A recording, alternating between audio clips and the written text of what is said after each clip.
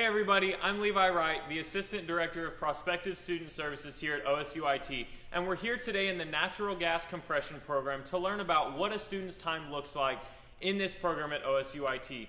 So what we want to do is we want to make sure that you know if you have any questions through this time, please go ahead and put those in the comments because we want to make sure we get those answered for you today.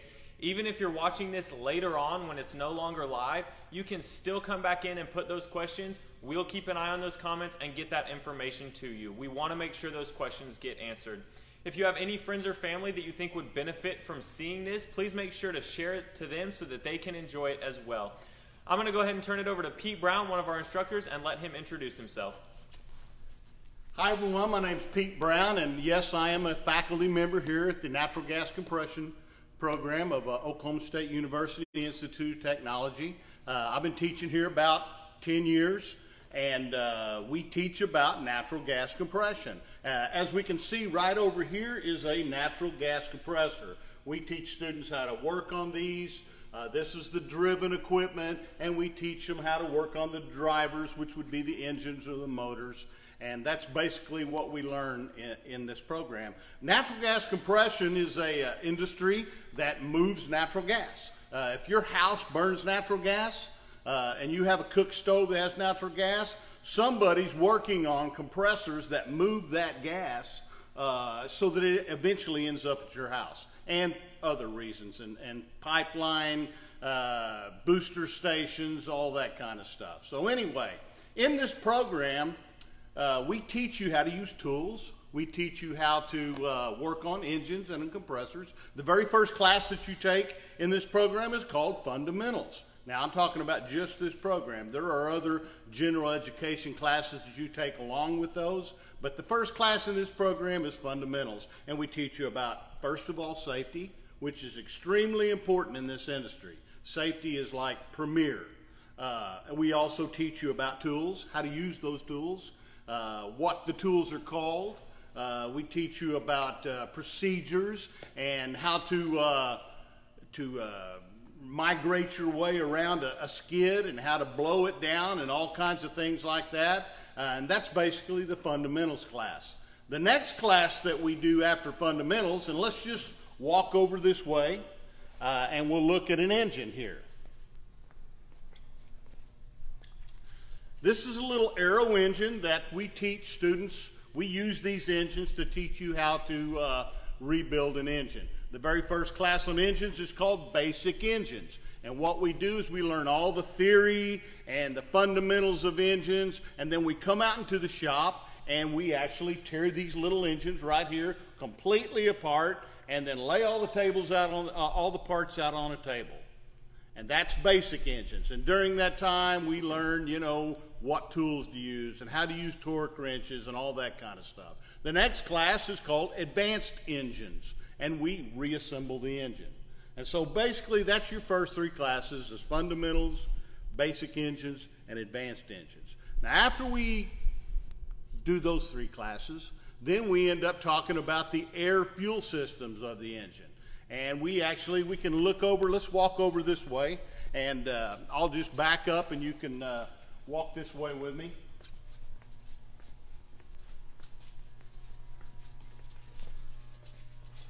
We learn about the air and the fuel systems of a natural gas engine. As we look here, this is a regulator, and this regulator knocks the pressure down from the on the skid. You know, we've actually got three regulators. It knocks it down from a high pressure to a medium pressure, and then from a medium pressure to a low pressure, and then this regulator here knocks it down to a very low pressure to go to the air mixer, the air-fuel mixer, or the carburetor as you'd know it. And then you've got air-fuel ratio controllers, and so we teach all that kind of stuff in the air-fuel systems.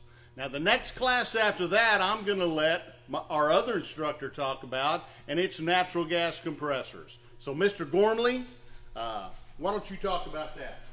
What's up, guys? My name's Taylor Gormley. I'm a graduate of the program. I graduated this program in 2015. After that, you know, went to work in the field for a few years. As Pete was talking about, you know, one of the main concerns in the field is safety. I have a safety degree from NSU Tahlequah. So throughout the program, you will get your OSHA 30 class. You'll graduate the program with your OSHA 30 card. And he was talking about tools also. So we work with Snap-on, Mac, and Matco. There's around a 50% discount on all the tools you buy through the program. So boxes, tools, specialty tools, electric impacts, air impacts, you know, any pneumatic tools like that, you get a pretty hefty discount on them. So as far as coming to the program with tools, it's not really needed. We have tool fairs where you'll go and you'll talk to the Snap-on reps and the other tool reps, and you can order your tools. So as far as compressors go, we'll start with basic compressors. It'll be your first compressor class, and we'll go through compressor efficiency and how a compressor works. It's pretty much an engine without spark. If you took your air compressor in your home and upscaled it, that's what we're working with. They're one-way valves. They have inlets and outlets, suctions and discharges. That's what we'll go through. We'll go through the theory of how they work, how you size them. You always size your compressor over your engine size. Your engine RPM is limited by your compressor, not the other way around. So the driven equipment on these skids is more important than the driver as far as that goes. If you build the skid around the compressor. So when we get into advanced compressors, we'll talk about alignment with dial indicators. If they're not aligned, they shake themselves to death.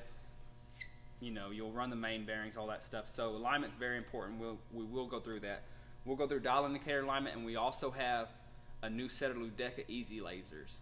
We bought 2 sets this past semester, so you will graduate this program knowing how to do dial indicator alignment and laser alignments. Also, in advanced compressors, we'll have the compressor completely apart. You'll learn how to set piston to head end clearance and piston to crank end clearance. We'll have scenarios talking about, how you tell what valves do what and how you find an issue. Say you have, we'll walk out in the, shop, and I'll say, all right, compressor went down on second interstage high pressure. What happened? And I'll expect you to tear it apart and tell me what was wrong with it, or what scenario could have been wrong with it. Or, you're going down on high temps on third stage discharge. What's wrong with it? As far as compressor teardowns go, we pull the pistons, pull the packers, pull the cylinders off, pull the dog houses or the distance pieces off. The cranks come out. You pull the oil pump. You'll pull all the chain drive off the front. The compressor will pretty much be sitting here as a frame. So that's what we'll do with advanced compressors. And I'd like to give it back to Pete Brown and let him talk about some of his other classes. Okay, now after you get through with the mechanical part, basically what we've just talked about is the mechanical part of the program. But that's only half of this industry, actually not even half. There's a lot more than that. We talked about safety, we've talked about mechanical, but then we get to the electrical part of this class. And the very first electrical class that you take is basically AC/DC. That's basically, we have instrumentation, but then we have AC/DC, which is a class that you have to take before any of the other electrical classes. And Mr. Gormley teaches AC/DC. He'll be talking about, when he teaches that class, he's going to teach about Ohm's Law. He's going to teach about series circuits, parallel circuits, series parallel circuits. But most importantly, you will learn how to use a DVOM. And a DVOM stands for a digital volt ohm meter, which is extremely important in this industry. How to use one, how to read, how to check for resistance, how to check for voltage drop. Those things are all very important. Mr. Gormley, would you like to talk a little bit about your AC/DC class? So in AC/DC, the most important thing about AC/DC is understanding the flow of electricity. Electricity flows like water to pass the least resistance. So we have these trainers back here.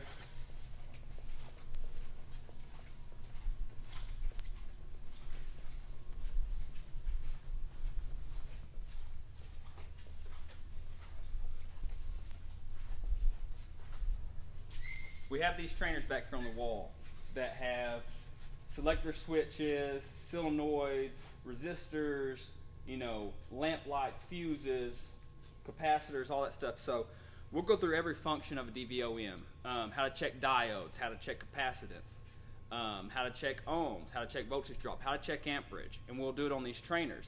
You'll build circuits on these trainers, and you know, you'll have a workbook or a worksheet.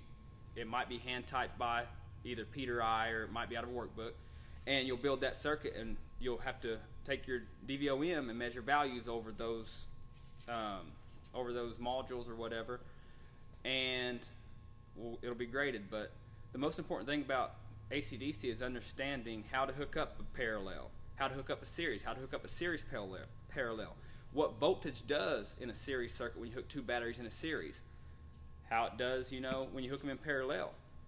That's really important because a lot of these systems are on a 24-volt system. You hook the batteries up, two batteries, and make it a 24-volt system. So that's what we'll be doing in AC/DC. But the most important thing is that you come out of AC/DC knowing how to use a DVOM. I mean, not partially knowing and not, you know, guessing. Be like, all right, I have this issue, this is what I'm going to check. You know, because on these units, most of them ECM driven now. They're not the old mag driven carburetors. They have electronic ignition modules on them. So things go bad. All the pressures are pretty much on transducers now. We don't use manual gauges. It's all electronic these days, so it's important and imperative that you know how to use a DVOM to the fullest extent. After AC/DC, what do we go into? Yeah, let's walk over this way, and we'll look at a panel board, and I'll talk about the next class that we have after the AC/DC or the DC/AC class. This is a fairly typical panel, and inside this panel there is a programmable logic controller, and there are relays, and there are switches, and there are monitors, and it's like this controls the whole skid. It controls all the shutdowns for the compressor and everything like that. So the next class we have is actually called, it's a relay class. It's called electronic controls. And we actually talk about relays and ladder logic and digital switches, on-off switches, and like that. And then the next class after that is programmable logic controllers. And we learn how to actually program a programmable logic controller. And so that's the next class after that. Then after we get through with those two classes, we're going to end up putting all of the electrical classes together into one class called Engine Electrical. And in Engine Electrical, we're going to cover all the way from magnetos all the way to an electronic control module. And the electronic control module controls the engine, it controls the timing, it controls the spark, everything like that. So basically, all the electrical classes culminate into one course at the end of the program called Engine Electrical. And so basically, that's the program. Now during this program, you're taking all our courses for half a day, and then the other half a day, you're taking general education courses. You know, Comp 1, Comp 2, business math, those types of things. So when you get through with all of those courses and all of our courses, then you go into an internship in this program. The last course of this program is internship. Now, the way internship works is our industry partners, partners like Chevron and Estes and Mark West and JW Power, they all come and do a career fair, and all the students interview. And they interview with these companies, and these companies make them offers for their internship. And actually, since the internship is at the end of the program, then, you know, they can actually, you know, that ends up a lot of times being their full-time job. And so basically, that's the program. Excellent. So you did just talk a little bit about the internship. What is a typical kind of average starting pay on internship and when they go into industry full-time? Okay, internships basically is somewhere between about $21 and $25 an hour on an internship. Some internships will include overtime, some not as much overtime, but that's typical, somewhere in that range. After somebody has gone through their internship and they've been there for a year or maybe two, it's very common for them to be making around $30 an hour as a beginning mechanic after they get through their internship, and then on up as they get promoted and things in the future. Excellent. We did have another one. What are the names of the positions that students get when they go into the industry? So what are some of those positions called? Compressor mechanic, I&E tech, plant mechanic. You don't even have to go in the natural gas field with this right. With this program, plan of study. In particular, a lot of power plants are running gas units now. They're running gas power generators, so they hire natural gas technicians or old diesel technicians. But so you can take this any way you want it. You can go into the electrical field, which is I&E tech, or you can spin it that way. You can go be a operator, field operator or plant operator. You can go be a measurement tech. There's a lot of different jobs you can get using this degree, or however you want to spin it. There's a lot of jobs in the gas field. So it's pretty much, the sky's the limit. Wherever you want to take it, you can take it. It's all up to you. Some people don't want to spin wrenches. Some people would rather hook up to a meter and check flow. Some people want to, drive around, check on the units, operate, take readings, make sure you have oil and antifreeze in your day tanks. That's what operator does. They'll, load condensate, unload and load trucks. It's a lot of different things you can do in the natural gas field. It's not just solely wrapped around mechanics. It's a business in itself. There's tons of other options. It's just what you'd like to do with it. But yeah, operators, mechanics, meter techs, measurement techs. If you're looking online, that's some of the stuff when I look for a job online, I just type in gas on Indeed or on LinkedIn and pull up everything. So, sky's the limit with this. However you guys want to take it. Excellent. We had another one. It says, after earning the Associate of Applied Science degree, if I want to pursue a Bachelor of Technology, would that be in the instrumentation program? See, the instrumentation program is a program of their own. They have their own plan of study.